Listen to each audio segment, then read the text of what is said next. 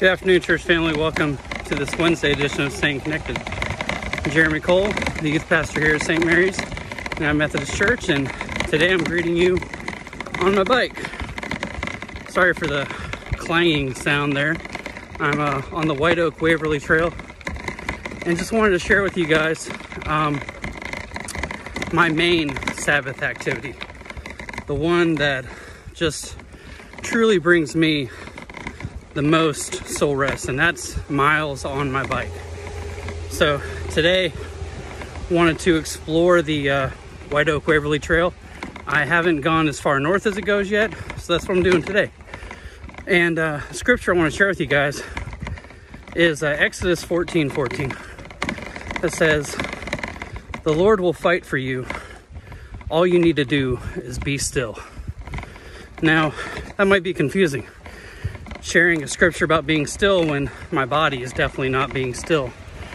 But for me, when I read that, for me it means putting all your anxieties still, putting all your stresses still, putting all your worries still. And for me, the absolute best place that I can do that is to spend miles and miles and miles on my bike having quiet conversation with God. And just want to encourage you guys again in this series, just find what that is for you. Find where you can fill your soul, where you can fill your cup, where you can find those restful moments to just lay it all at God's feet. I do this multiple times a week.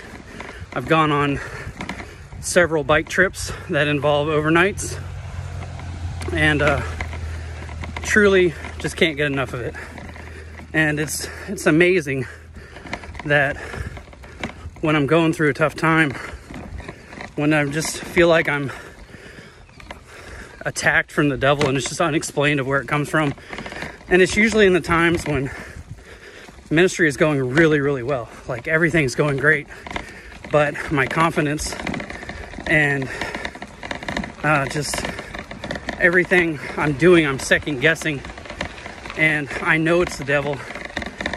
And often when that happens, Amber will usually tell me you need to go for a bike ride, because sometimes when that's going on, I've been neglecting riding the bike. So I'll go for 10 to 20 miles and come back a new person. So I want to encourage you guys to do that. Find where it is that you just go find soul rest, and find rest in Christ, doing whatever activity that might be. Love you guys, and let's close in prayer, because it looks like I'm at the end of the trail. God, we thank you for your love. Thank you that you just give us ways to seek you in very creative ways. God, we know that you will fight for us. All we need to do is be still, and just ask that you guide us in whatever that is that you would have for us. In your son Jesus' name we pray. Amen.